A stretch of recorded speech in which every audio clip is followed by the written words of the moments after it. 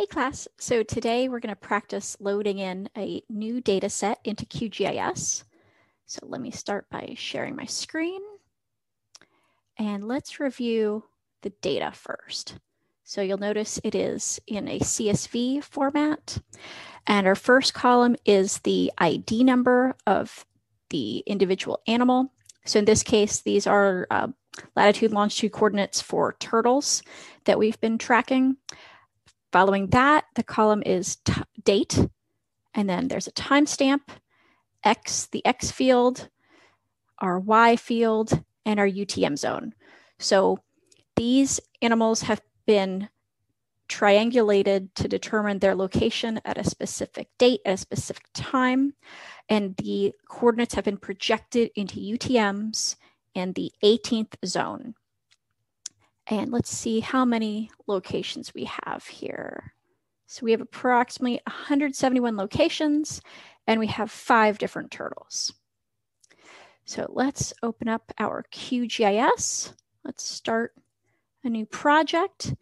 So the first thing we're going to do is create a base map. And from our previous lesson, we already installed that plugin. So now we just double click underneath XYZ tiles, which is in our browser panel. We're going to double click on OpenStreetMap. Great. Now we're going to add in our CSV file as a layer. So from our top menu, we'll go to Layer, Add Layer, and this is a CSV, so a comma separated value. So this is a delimited text layer. So add delimited text layer. We're going to navigate to where our CSV file is located. So we'll hit these 3 dots right here called Browse, and we will find our way to where we're storing that CSV file and hit Open. The next thing we need to do is tell it the projection system or coordinate system. So in this case, I happen to mention it's already been projected into UTMs. So we need to tell it that. So if you haven't used QGIS before, we're going to have to tell it which geometry. So we're going to go to this world icon looking thing right here next to the geometry CRS. We're going to go to this world, and we're going to start to type in UTM. All right. Now, I happen to tell you it was the 18th zone, right? So I'm going to do UTM space zone space 18. And there's going to be a few different options. This is where the datum comes in. So the things you need to know when you are first putting locations into any kind of GIS are what was the datum based on, and has this been projected or not? So yes, this has been projected into UTMs, and the datum was based on WGS 84. So out of all these UTM zone 18s, we want to pick north.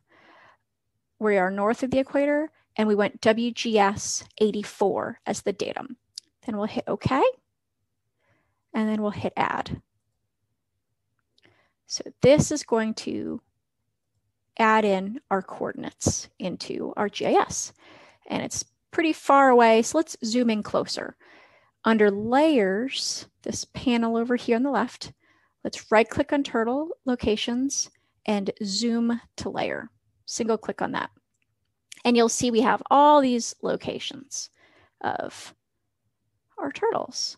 And we can play around with the colors. So we can go to the symbology by going, we right-click on Turtle Locations, we go to Properties, and we can start to play around with different symbols and colors, things like that. We can also look at the attribute table. If we right-click and then go to Open Attribute Table, this will show us the data that we've loaded in. So it'll show us the ID number of that turtle, the date, the timestamp, the X field, the Y field, and the zone. So basically everything we loaded in. And later I'll show you some features you can do with the Open Attribute Table.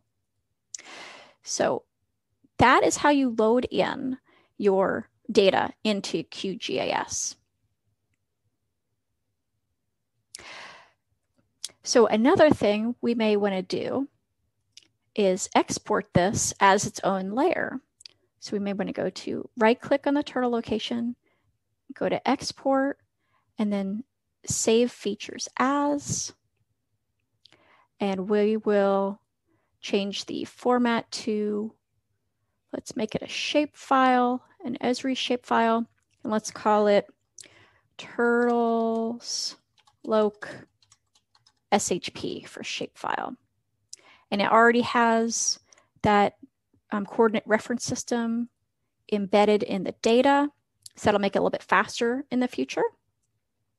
And we can hit OK. So that's going to save it as its own shapefile.